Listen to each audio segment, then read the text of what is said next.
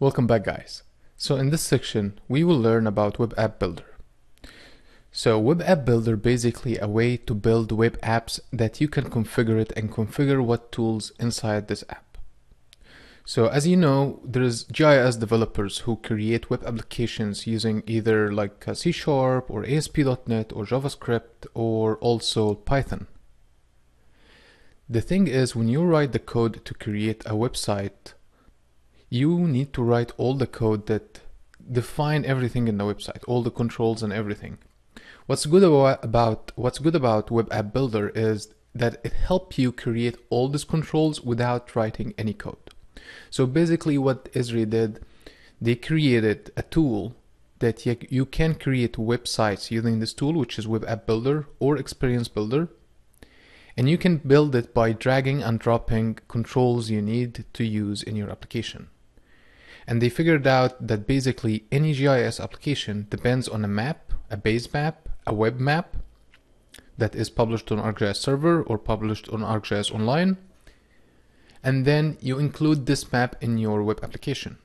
So any application you create using Web App Builder depends on existing web map. And then once you add your web map, you can add controls like search, like find my location, like editing, like attribute table, like so many tools that we will see inside Web App Builder when we start. So as you know, this is the homepage for ArcGIS Online organization account. So you cannot use Web App Builder unless you have ArcGIS Enterprise, which is portal, or you have ArcGIS Online organization account. If you don't know the difference between them, go back to ArcGIS Online section so you can understand the difference between them. So if you have ArcGIS Online organization account, or if you have ArcGIS portal or enterprise, you can use Web App Builder with it. So this is the home page for my ArcGIS Online organization account. In order to create web app application using Web App Builder, you need to have a web map first. So let's go to our content and we will create a new folder and we will call it Web App Builder. So as you should know, creating a new folder is from here. We will call it Web App Builder. I'll say okay.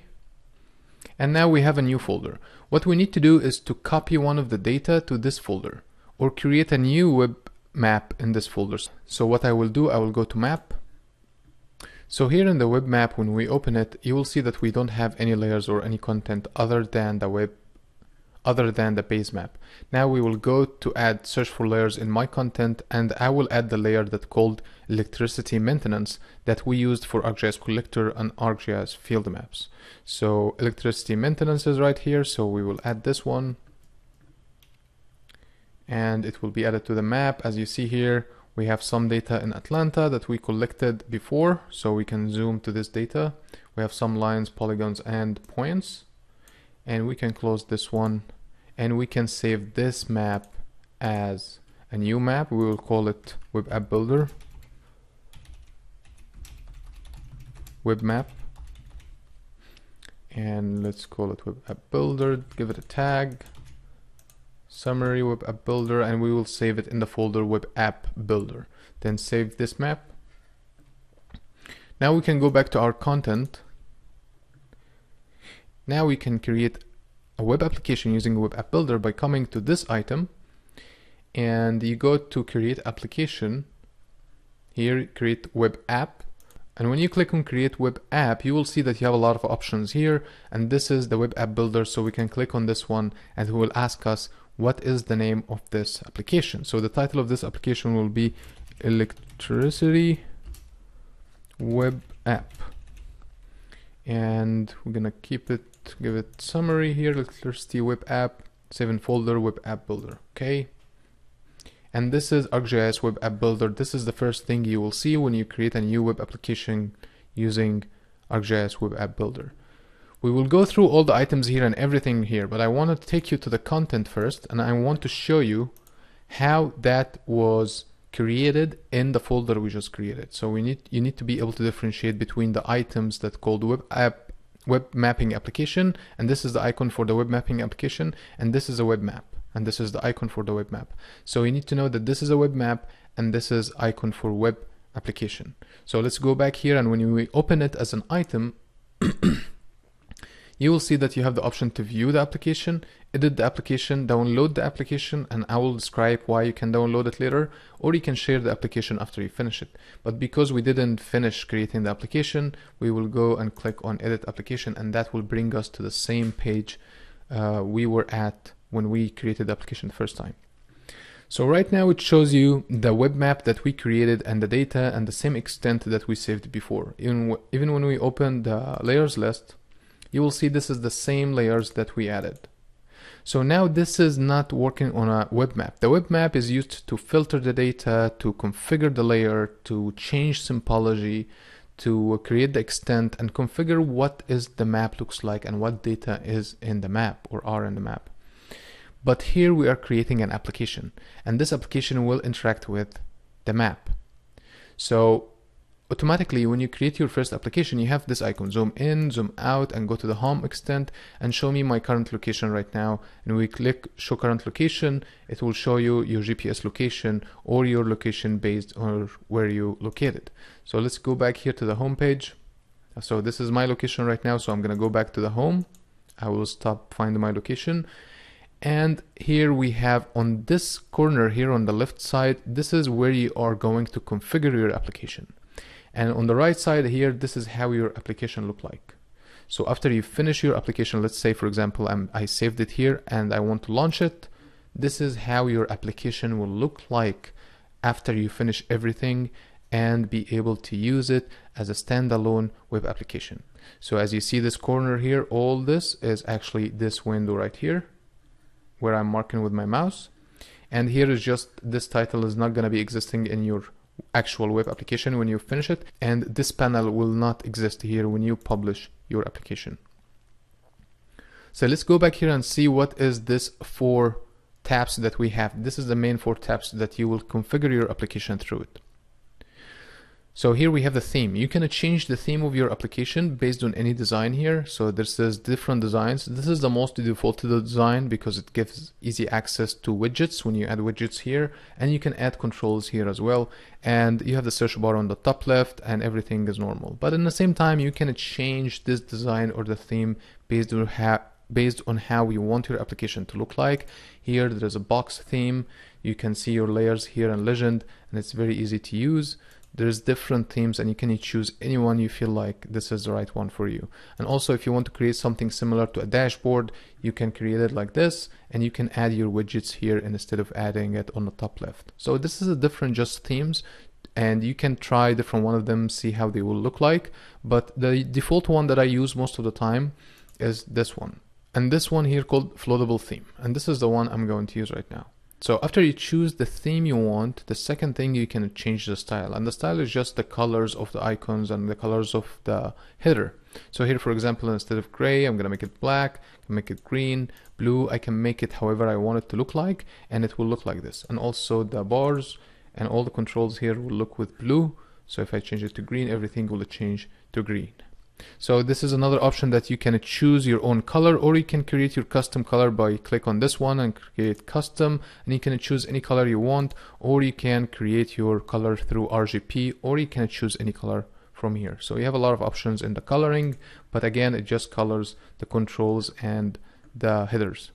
So let's stay with the gray one, and here you have a layout. This layout defines where your search bar and controls is.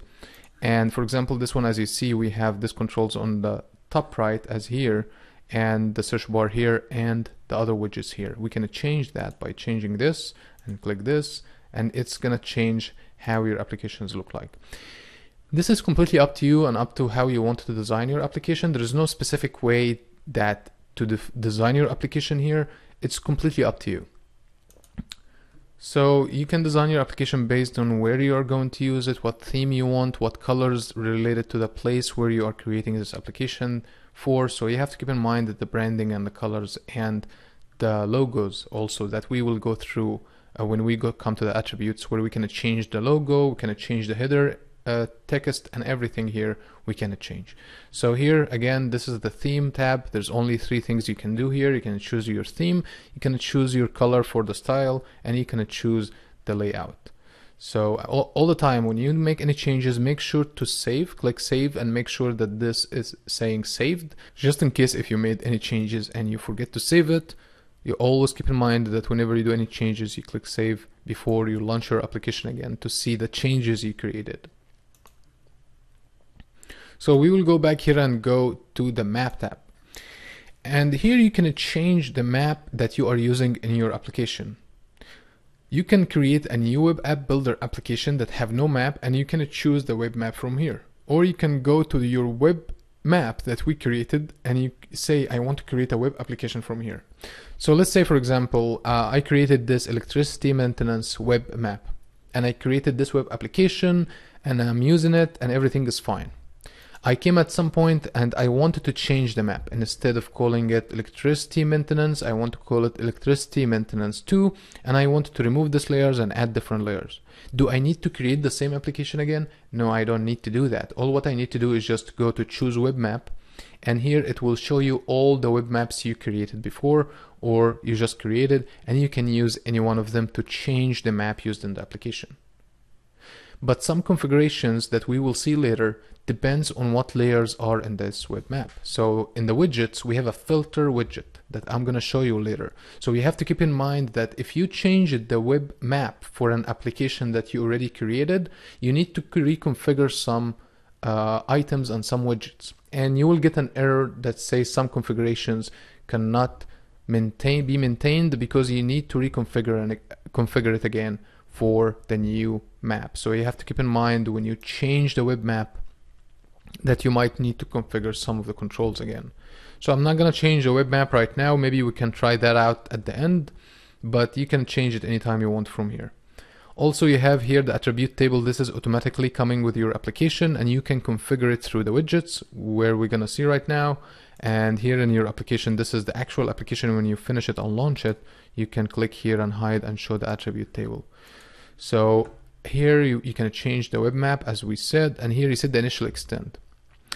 So if you want the application to show initial extent for your map different than your web map, so the initial extent for the web map is this, but I can change it and say I want this to be my initial extent for the web application. Doesn't matter what the web app is, so I can use here, use web maps default extent, use current map view, and that will maintain this as my home extent. So if I go anywhere and I click home, it will bring me to this one. Or I can use the one that I already created with the web map initially. So that's the two options here.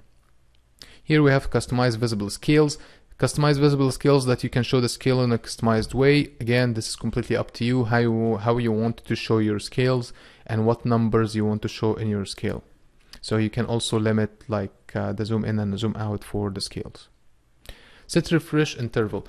In case you have a data or a layer that updates automatically, it's good to have here, say like I want to have the interval to match one of the layers that I have in the data. So I don't have a data that updates here, but let's say you have a layer, feature layer that is using feeds. Like let's say, for example, tracking cars in the field or tracking drivers somewhere. And every minute you get new data. You need to make sure that you honor each layer interval is selected, or use a single interval for all the updated layer, and you can say how many minutes or half a minute or like 2 minutes the update will happen. So that means whenever someone is using the application, the map will update itself automatically every half a second as we have right here. But I don't have any data that is updating on this layers, so I'm gonna use this one, and I'm gonna just make sure again that I click save. So for the map item or for the map tab right here, there's not a lot of options. It's just this one, and then we will go after this one to the widget, and the widget is the most tab that have a lot of configurations and have all the controls, and I'm gonna continue describing what all this about in the next video. So that's it for how to start creating a web app for Web App Builder using web map, how to configure the theme, the map, and in the next video we'll see what widgets you can use. Thank you so much, and we'll see you in the next video. Thanks.